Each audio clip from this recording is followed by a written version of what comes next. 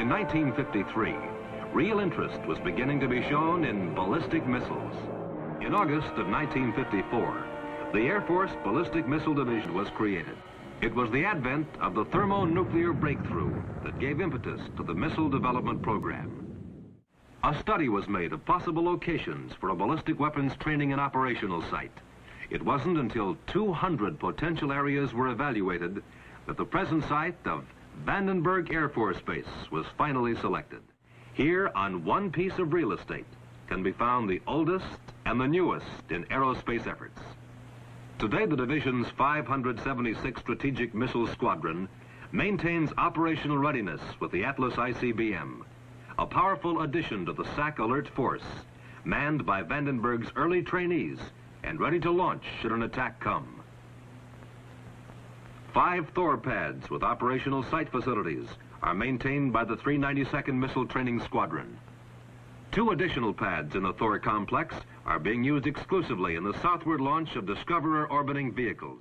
The Discoverer program is the springboard for follow-on programs like Midas, Samos, programs which will aid our defense position in the areas of detection and surveillance. The 395th Missile Training Squadron has been activated to assume the responsibility for training all SAC Titan weapon system crews. While the Titan has been undergoing tests at Canaveral, Florida, most of the personnel of the squadron are being contractor trained in their individual specialties at the launch site and in the factories. Still under development, the Minuteman, a 3-stage solid fuel propellant missile, has undergone tethered launches at Edwards Air Force Base. After the research and development flight test phases have been completed at Cape Canaveral, the program will be assigned to Vandenberg for crew training responsibilities. Atlas missiles ready for firing from a permanent vertical position.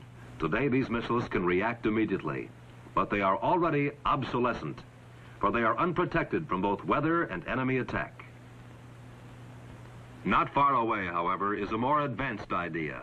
Atlas missiles placed in a horizontal position, capable of being raised quickly to firing position and having environmental shelters. And even before this configuration is completed, still another concept is being constructed. Atlas missiles using a self-contained guidance system, which means they can be protected from enemy attack, hardened, as they say in the trade. And moving in conjunction with the ICBM Atlas, the Titan.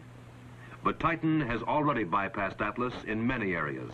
It is hard-based now, an underground complex that will house the missile as well as all the support equipment necessary to fire it.